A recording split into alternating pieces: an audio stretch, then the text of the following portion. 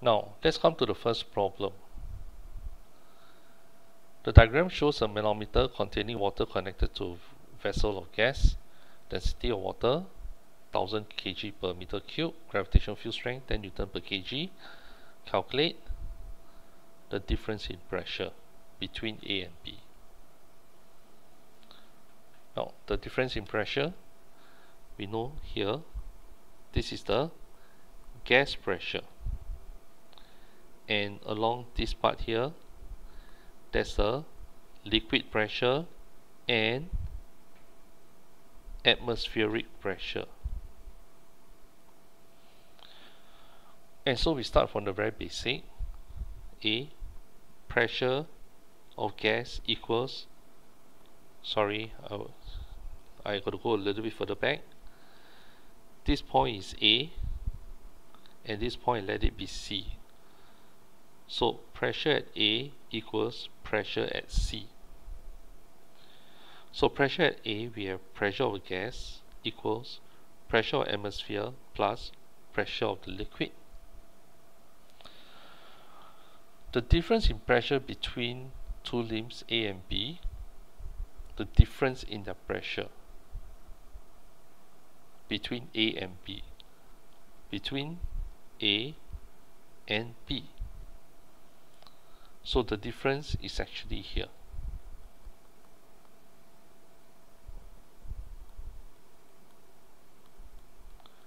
Sorry, poor choice of highlighter. The difference is actually here. Alright, so what we're going to take is P gas minus P naught equals liquid pressure. So the liquid pressure is the one that you're interested in, and that will give H rho G. Note your density is 1000, gravitational field strength is Newton per kg. All these are in SI unit, so you have to convert 20 cm to SI unit. So 0.20 times 13600, sorry, 1000 times 10, and that will give 2000 Newton per meter square. So that's the difference in pressure. Now you're given more information. You're given that the atmospheric pressure is now 1103 kilopascal. Calculate the pressure of the gas in the vessel.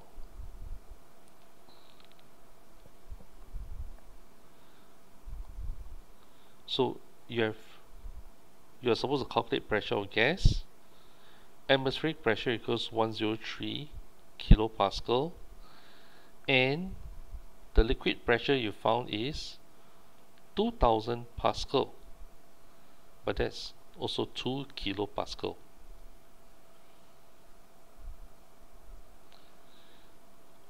And note what you found earlier, pressure of gas equals atmospheric pressure plus PL. So pressure of gas equals P naught plus PL equals 103 plus 2 equals 105 kilopascal.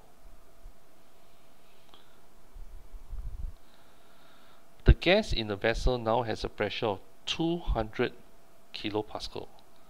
Suggest a suitable liquid for your manometer. Explain your choice. Now, in order for me to find a suitable liquid, I first need to determine what will the height be if water is used.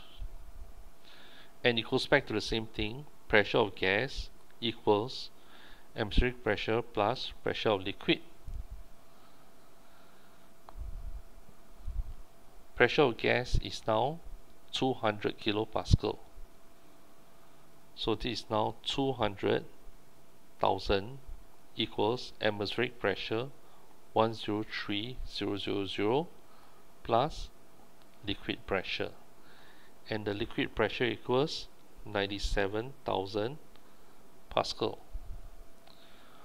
So from P equals H rho G, so if I use water, that means my density is now 1000.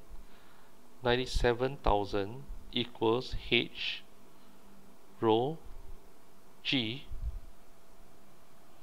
and my H is 9.7 meters.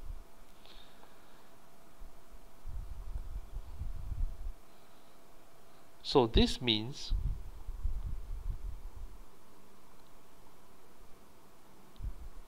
the height of manometer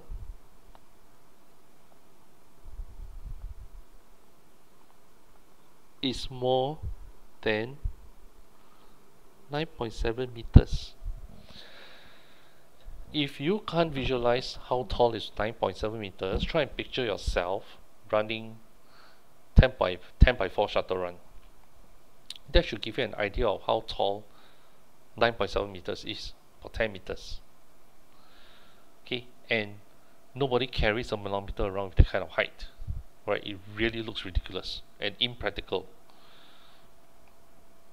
And remember earlier on in the lesson, I also did mention that if you want to measure very high pressure, mercury is preferred. Right? For high pressure, mercury is preferred. Therefore, for a pressure of 97,000 Pascal, I ask, what if mercury is used? So density of mercury equals 13600 kilogram per meter cube. That will give me P equals H rho G. 97,000 equals H rho G. So what's the height of the manometer now?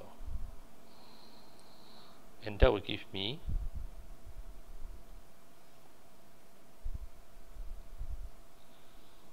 0.713 meters, and that will be 71.3 centimeters. Well, it's a bit long also, but at least it's more manageable than 9.7 meters. And that's the reason why. Okay, for high pressure, high density liquid is preferred for its shorter manometer. Okay, you don't need such a tall manometer.